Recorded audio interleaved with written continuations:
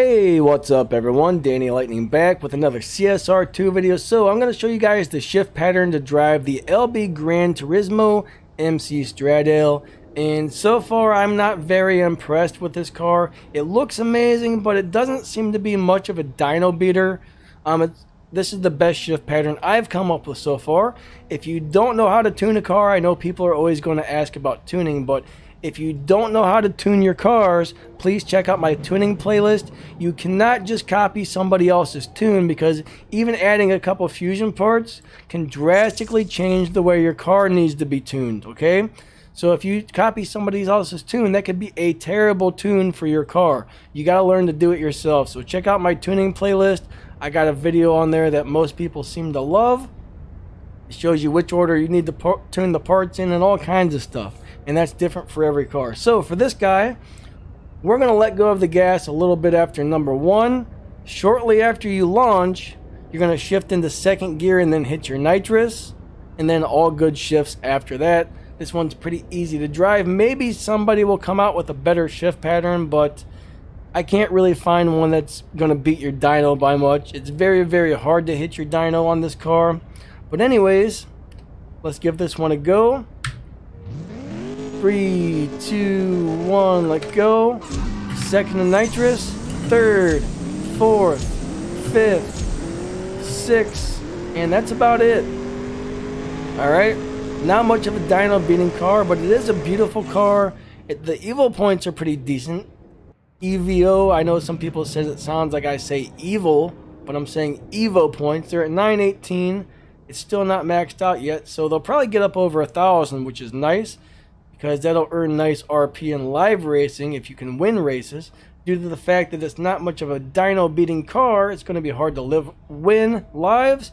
We got a 12.526 with a dyno time of a 12.481, so we're getting really close to dyno, but we're not beating it here.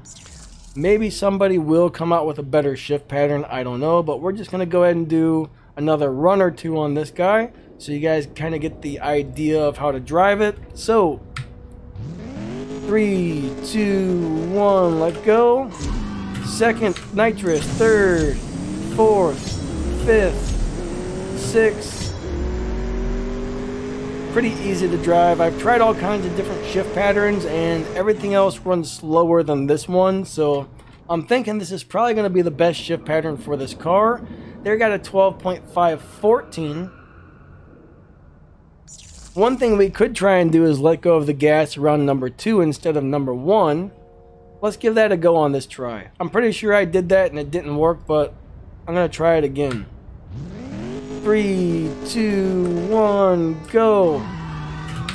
Second to nitrous, third, fourth, fifth, sixth. Are we faster or are we slower? We'll find out here. But anyways, I'm a little disappointed that this thing's not much of a dyno beater because it looks really cool. Yeah, that was a lot slower. It's got the stars, it's got the Evo points, but it just doesn't have the dyno beating, which is quite a bummer. So let's go ahead and do one more test run, and then I'm probably going to go ahead and end this video. Everybody, please remember to like and subscribe and hit the little bell and tell it to notify you when I make new videos. I appreciate everybody who watches these things. You guys are awesome. Thank you. But here we go. One last run. Alright? 3, 2, 1, go. Second to nitrous. Third, fourth, fifth, and sixth. That's all she wrote. 6 gears on this guy. I must have changed my tune because I'm pretty sure I was doing 210 miles per hour. There I got 12.502. So I'm getting very, very close to my dyno, but I'm not beating it on this car.